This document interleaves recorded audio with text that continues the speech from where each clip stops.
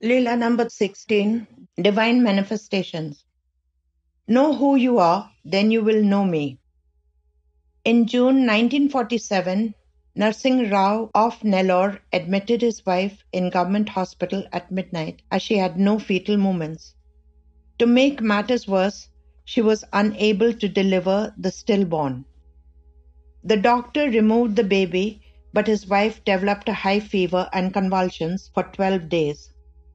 The next morning he was served a notice of dismissal from his temporary post as a clerk in the Revenue Department. He was at his wits' end, as the treatment was expensive and he was unemployed and penniless. His children were small and there was no one to look after them. As usual, he placed his burden on Baba's shoulders, and his friends at work paid his hospital bills, and the neighbours took the children home and looked after them. On the 13th day his wife was discharged, but her leg was swollen and painful.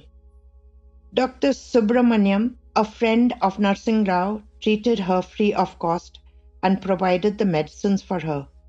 Gradually she recovered and was able to walk a little. During this period, Narsingarao chanted Baba's name continuously and sang hymns in praise of him. One morning he walked out of the house and saw Baba begging for alms. He was in a state of shock for a short while. Narsingarao then walked up to him and blurted, "Sir, may I know who you are?" He said this in English and Baba also replied in English, "You are a fool. If you know who you are, then you will know who I am."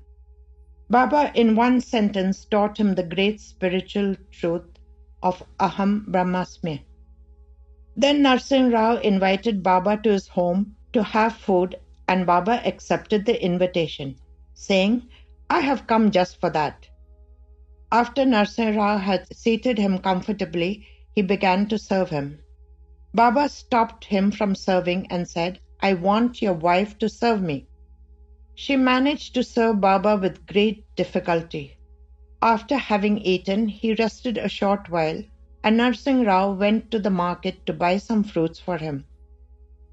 Alas, when he returned, Baba had disappeared, but Narsingarao's wife was restored to perfect health. One day, Narsingarao's wife was on the way to the market to get a picture framed.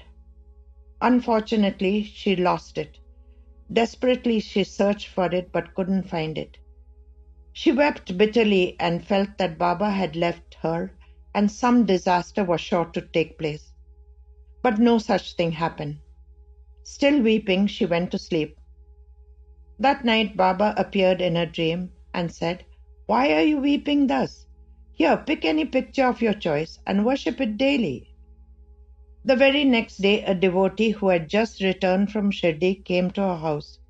He gifted her the very same picture that she had chosen in her dream. They preserved the picture as a precious gift from Baba.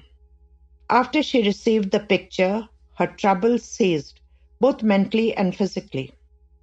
Her husband secured a permanent job and financially became well off. This Leela was taken from Ambrosia in Shirdi, written by Ramalinga Swami.